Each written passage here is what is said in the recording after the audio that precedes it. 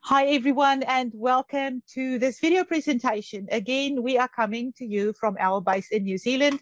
So wherever you are in the world, welcome to this video. It is another video where we chat with someone, an expert in the immigration industry in New Zealand in terms of the legal requirements, visa requirements, etc. Now, if you don't know me already, I am Elsie van der Merwe, the co-founder of the Migration Mentor Limited. We are a New Zealand-based company with a team right across the world, and we specialize in helping immigrants become successful citizens. And big part of our job is helping people find jobs, but also another big part is to help them through many of the other parts of the immigration process. One of those parts is the legal immigration process as far as it pertains to the visas, the residence applications, and so forth. And of course, we chat to different specialists in this industry around the world from time to time. Today, again, I am privileged to be joined again by Dominique Roelofse from Auckland Immigration Services in New Zealand. She and her team is based in New Zealand. She is a licensed immigration advisor, and she's going to help us talk about a very topical topic at the moment, and it's how these lockdowns affect, the processing of visas, residence applications, and so forth. So, Dom, welcome again on the call. It's great to speak to you again. We are in lockdown in New Zealand. Can you believe it? We never thought this is going to happen. It feels really, really weird. But for the time being, please introduce yourself just quickly so everyone, all the folks out there can know who you are. Welcome on the call. Thank you very much, Sir Elsie. Yes, as you mentioned, I'm a licensed immigration advisor. I've been a licensed immigration advisor registered in 2016. I have a lovely team of ladies in the office with me in Auckland Immigration Services. So anybody that wants to find out a bit more about us, welcome to go onto our website and have a look. I help clients from all over the world, which is really exciting, and it's really good to get positive results for those clients, even although we are always in challenging circumstances, it seems to be, since beginning of last year with the lockdowns. And as you mentioned, who would have thought that we're back in lockdown level 4 so quickly? But that also just shows to where we are at, right? So things can change really, really quickly and without planning as such. And I think that's probably the biggest lesson that we've learned over the last year and a bit, is that even although there's a lot of plans in place with the government, maybe reopening borders, etc., I don't think anybody is able to really give specific, definite dates as to when things happen because of this lockdown. And it's really just dependent on the situation in New Zealand and in the rest of the world. So we really live day by day, but it's still an exciting, although challenging industry to be in.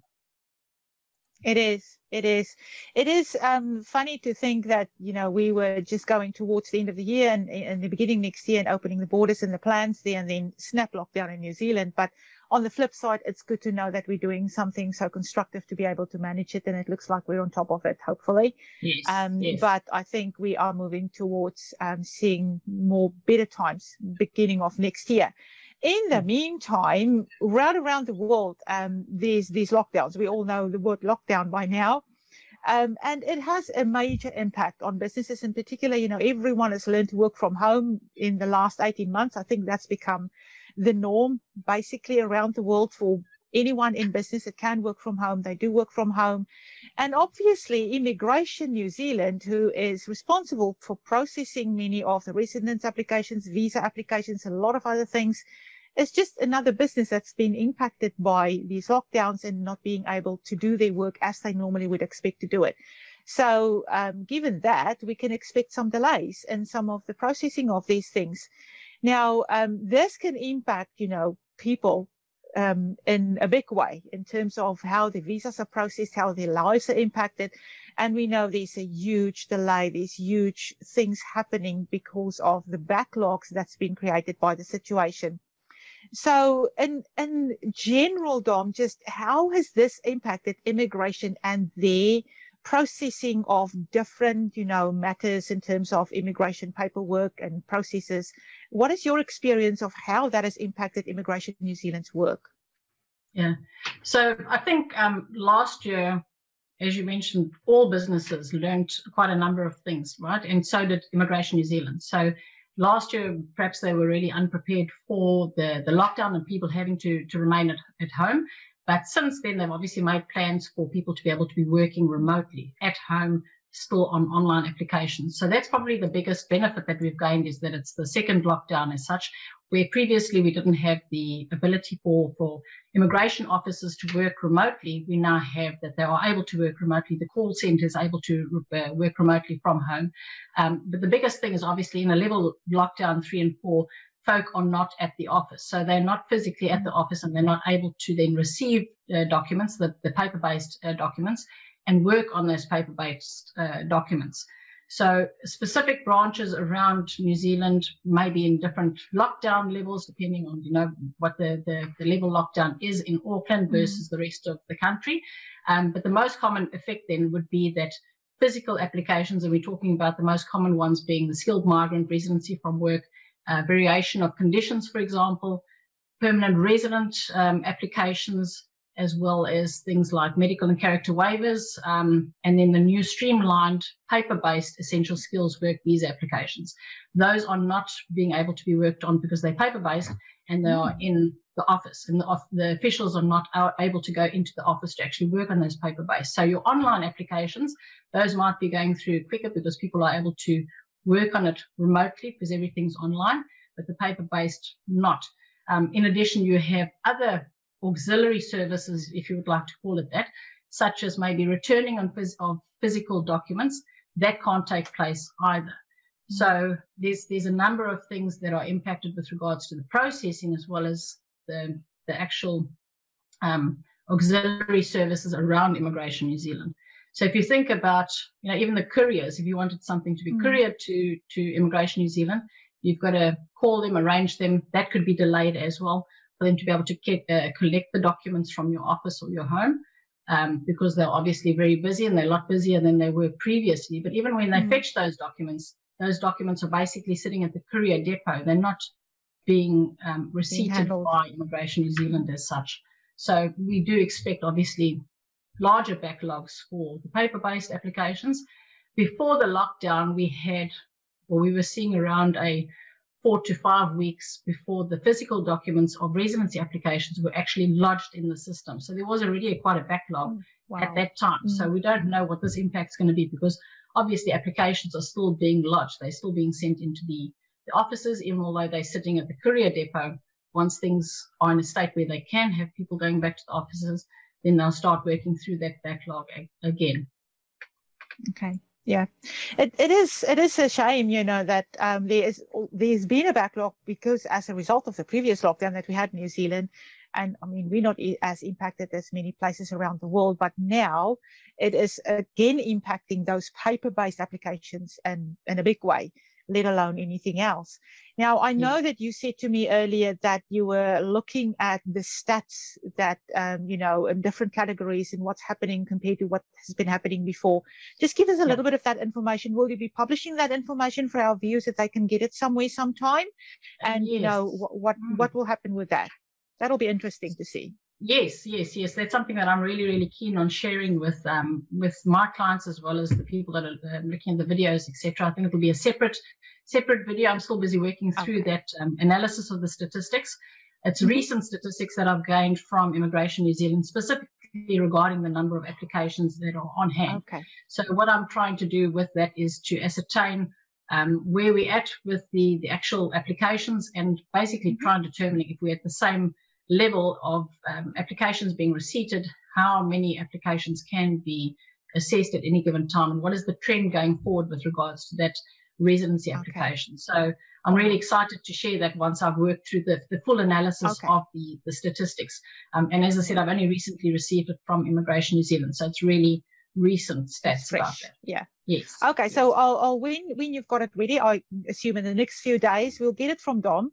And then we will publish it here, wherever you're watching this video, if you're watching it YouTube, Facebook, wherever it is. And we'll give you that information of where we're going to publish it, because it will be really interesting to see those things and how it impacts going forward. If that backlog is getting smaller, or is it getting bigger? That'll be a bit disconcerting to see that happening. Now, I know that there are different levels of lockdown through the country at the moment. You know, certain parts of the country here has gone into a different level of lockdown since last night. So it's a little bit more open. They're saying level 4 with takeaways. That's level 3. But how I know also that there are different branches across the country for Immigration New Zealand. So do you think that they are going to work in different ways and process these things in different ways in different levels? Yeah, it'll be interesting to see, because we have, for example, variation of conditions is a prime example. That's a paper-based application. Now, last year, I think it was around May or June, Immigration actually brought about an online manner of dealing with the variations, because things were so dynamic and sporadic at that time. But that was only for a short period of time that they actually allowed that. They went then back to the variation of conditions paper-based, which was also, there was quite a huge backlog before the lockdown on those applications. Now, there are 2 different branches, the one being in Henderson that actually deals with the variation, and the other branch is in Christchurch that deals with the variations.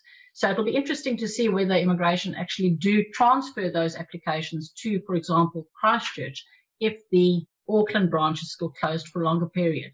So once Christchurch maybe goes to level 2, but Auckland may still be in level 3, that they can't go to the office, they may transfer those applications across to them. There are interim processes that are being devised by Immigration New Zealand, for example, for the reconsideration processes.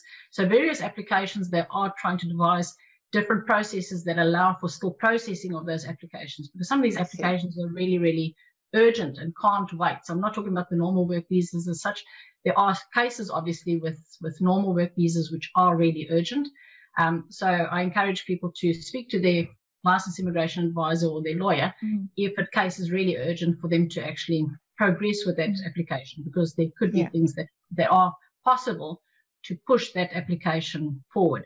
And Immigration New Zealand have said that they have actually acknowledged that they will take a pragmatic approach, which is really pleasant to know that they would actually do that in cases where it's required, because these are, we're talking about employment, we're talking about people becoming liable for deportation if their immigration status becomes illegal. So we can't sit back and wait for lockdown levels to lower. We've got to do something while we can, even though it's level lockdown 3 or 4.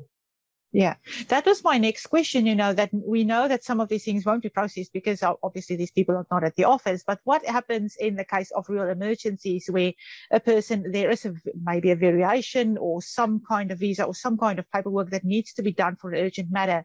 What happens then? Would they be open to do something about that, even if they have to?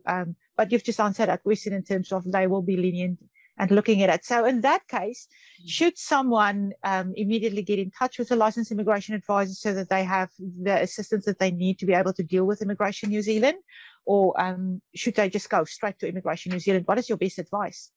Well, I think the call centers might be pretty busy at the moment. So if a person has the patience to call the call center and try and find it out and figure it out yourself, work always expands when lockdown is involved. I see with the amount of work that we need to do and the hours that we need to put in now, everything is just so much more difficult and tedious and so much longer to actually process. But in cases where things are really urgent, if you don't manage to do it yourself or get any successful outcome in that, then really, it probably is worth your while to contact a licensed immigration advisor and see if they can't do something for you, because we obviously have the manners, we know what the new approaches would be or the new processes. We have the insight of many licensed immigration advisors, because we have obviously contact with a number of licensed immigration advisors and lawyers, so we can actually leverage off the knowledge that they've gained or we've gained via the different processing as such. So definitely contact, if it's an urgent case, don't sit and wait, contact a licensed immigration advisor or lawyer, or contact the Immigration New Zealand call center and see if you can't progress with that application as soon as possible. All right. Don't wait just because of the lockdown. It's also something, now that you're saying that you have access and you sort of, things around the immigration policies and things and what's happening in the background and behind the scenes that we don't know on the street. you as licensed immigration advisors and immigration lawyers. We've heard some rumors and noise about the new skilled migrant system and the work that Immigration New Zealand has been doing about it. There's some leaks about what they're facing and what they're going to put out there. Have you heard anything in terms of what they're going to do or what they're proposing for the new system yet? Do you know anything yet? Yeah, nothing has been published. I think there's a lot of word on the street, but there was an article that I actually shared on my Facebook page, the Auckland Immigration Services Facebook page recently, which is an article that was written by a publisher that they apparently there was a leak to the Immigration New Zealand website of the new criteria of the skilled migrants. So that was really interesting to find out. Obviously, they removed it from the website as soon as they realized that it was published. It could have been sort of it was in the waiting to be published. Yeah, in the waiting to be published, and somebody, published it and made it live instead of just putting it in the test system or whatever the case may be. But that does sort of give an indication to us that they already know what the requirements are going to be. They already have actually figured it out. They really maybe they're just testing the skilled migrant calculator, but it seems to be that there has been specifics already bedded down. It's just a matter of waiting for that to be published now by the Immigration Minister and Immigration New Zealand. And we don't yet have details of a date of when that should be. There is a lot of pressure on the government to make to make it known, and we've heard often that soon is when they'll be publishing that. So I would expect that it should be before the end of the year in any case that we do hear something, and specifically now that we know that they do have the information at hand, and they have actually already probably bedded out all the points as they would be in future, the criteria. Yeah. I know that there's a lot of people sitting in that pool waiting for the EOIs to be processed. They're pretty anxious. They don't know what to do. Things are not happening, or nothing seems to be happening in the background. What is your advice for someone in that position? Should they throw the baby out with the bathwater and just give up and up sticks and leave, or should they just wait it out and see what happens? Because it's probably closer than we think, isn't it? Yeah, I definitely think it's a lot closer than what we actually, and I think unfortunately we've been expecting it to happen. Well, a lot of people last year were saying that I think there was talk of June, July, and I don't know where they got those specific dates, but I think that's the problem, is that we've always anticipated a date and then it hasn't actually happened. And then we found out in October that the criteria will actually be changing, and that's the first time that we heard that the criteria will be changing. But since October last year, it's almost a year later, one would have expected that they've actually vetted out all the changes, nutted out the new criteria.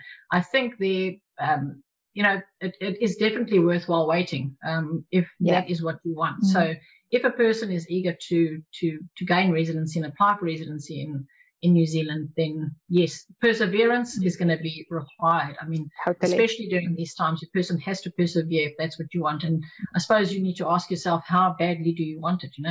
And I think it's very similar to the folk that are split in split families. That is really, really very sad, and it's very difficult for families that are split. But if we think about it, it's already almost been 2 years as such. We might just be at the tail end of this, and you need to decide whether you want to give everything up, for maybe 6 months more, or do you rather want to sit it through for another 6 months? And I know it's difficult questions to ask yourself, but those are the type of things that will probably make your decision based on whether you want to, for a long-term gain, still have the short-term pain. I say short-term, I think every day feels like a year to people that are split in with the families. It's really awful. But in the longer term of things, a person unfortunately can't do anything about that at this stage, unless Immigration New Zealand start making those provisions for the opening of the different sections and people to be able to be reunited with one another. Yeah. I know I've spoken to several people and then in the last few weeks in terms of they were clients of ours who gained the job offers and came in just before COVID or a couple of months before, and now qualify for residence and, have to apply for residence or in the process. And now they're thinking, but they split families. Family is still back where they come from, and the main applicant is here, principal applicant is here, and they are just at the wit's end in terms of, being really separated from their family is really not a good situation. But my advice to these people were, if you can, stick it out. Just think about or compare why you came in the first instance, what drove you through all this hardship to be able to be here. And if you have to up sticks now and leave everything and go back, you'll just have to start at square one again, or be in that situation that in the beginning was the reason why you left. So just sticking it out is possibly it's hard, but it's probably going to be not hard for too long compared to what you're going to face if you do go back. Yeah. So that's the other thing. Yeah, that's very, very important as well. And what you're mentioning now is you need to remember the whys, you know, why have you made the decision? And I can tell you now, probably 99% of people listening to this as well is because of their children. That's the why. You know, the why is not necessarily because of them. It's because of their children and the future for their children. So that is still there. The future for their children is still possible if you have stuck it out, you know? Yeah.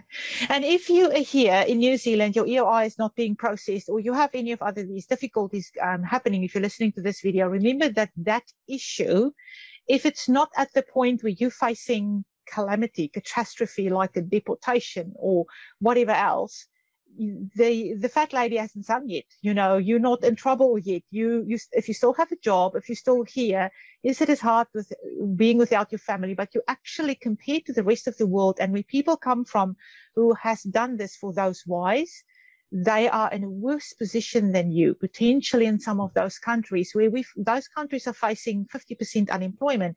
I've just spoken to a South African client who mentioned to me 44% unemployment, someone in Egypt, someone in Brazil and Colombia.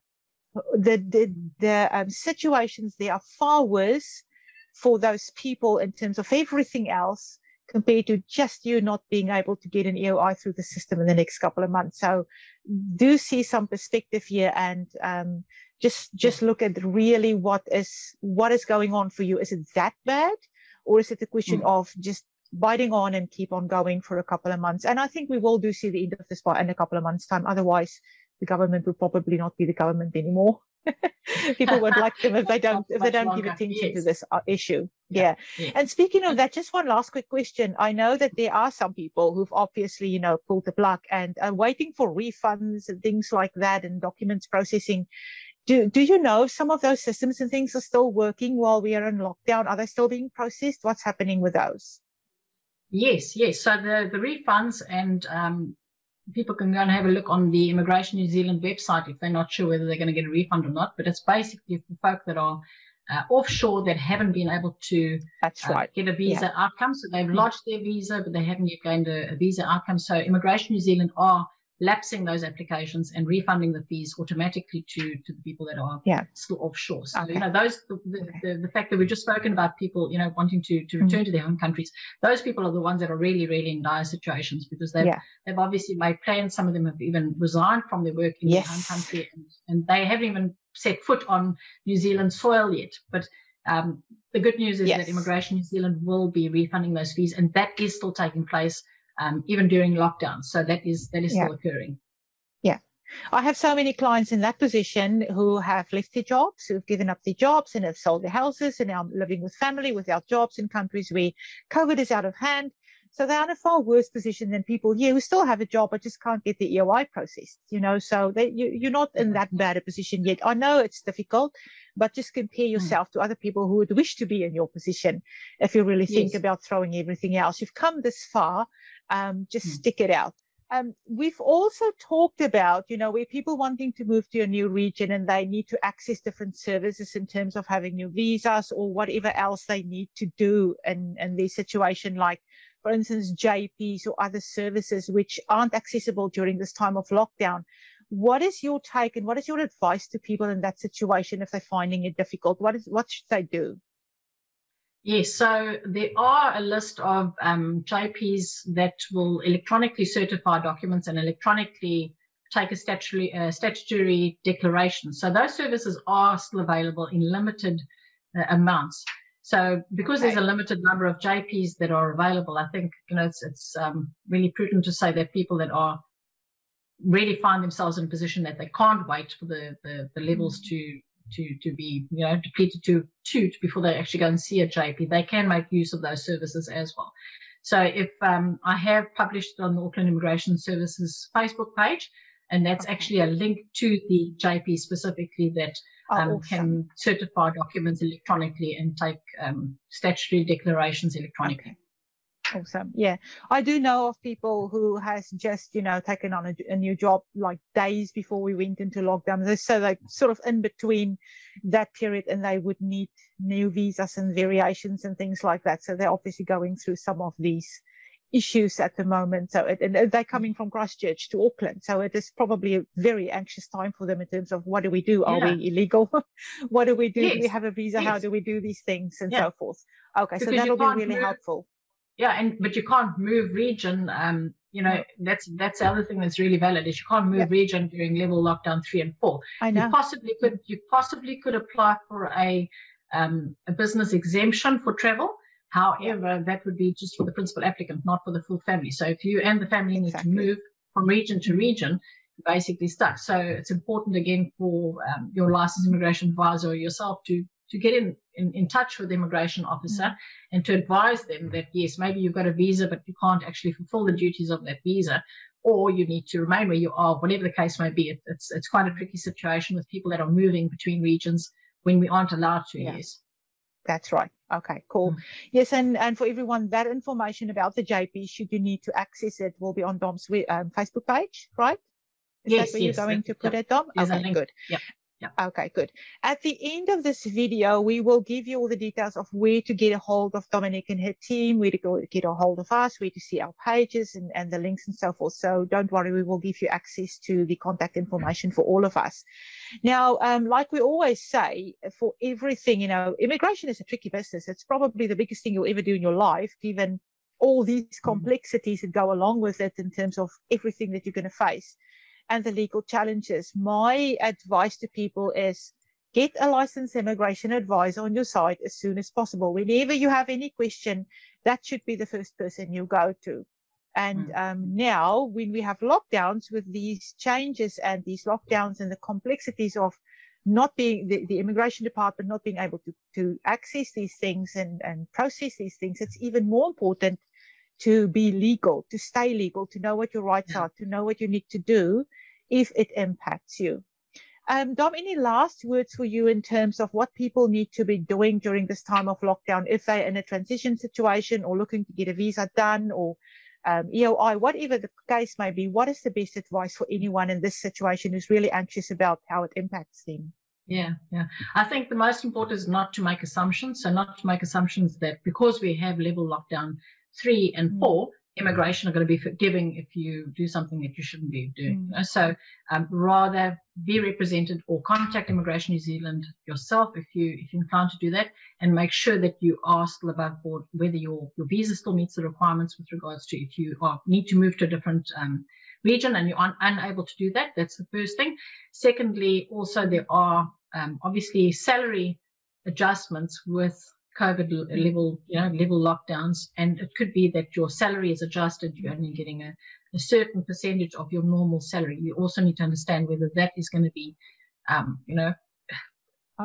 it going to be detrimental in future applications? So it might not be right now, but it could be detrimental in future applications. So what I've basically done for my clients is I've gone through those that I know that could be detrimentally affected and contacted them and discussed with them, are they going to get their full salary or they're not going to get their full salary? Because another thing is we don't know necessarily how long it's going to be. That level 4 is still going to be applicable in Auckland. So the Auckland clients may actually have an impact on their visa or their future residency visa application. So we need to know that up front. We need to deal with it up front. You need to be proactive about it. You can't wait for things to have taken place and then try and rectify it, because it's too late at that time. So yes, speak to your LIA immigration lawyer. Make sure that whatever impacts you have with your salary, with your job, with your employer, that those are worked on and you still remain legal in terms of immigration law.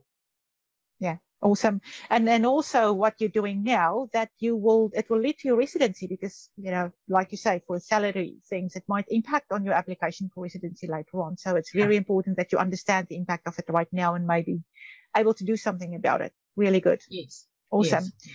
Okay, I think that were all the questions that I had so far. Anything else from you that you think you haven't discussed? But I think we've gone through everything that I could figure out in terms of right now, which is going on people's minds, is how is this lockdown going to impact my application, and what do I need to do?